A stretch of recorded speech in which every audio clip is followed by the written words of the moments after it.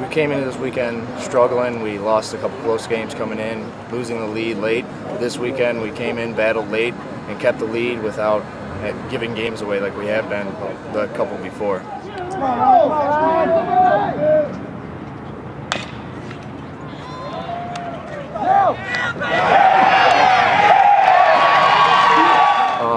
They brought in a new pitcher. I've been struggling, so I was just looking for a fastball to drive, and he gave me one inside, and I connected, and luckily my teammates were on base to run around him and just keep scoring.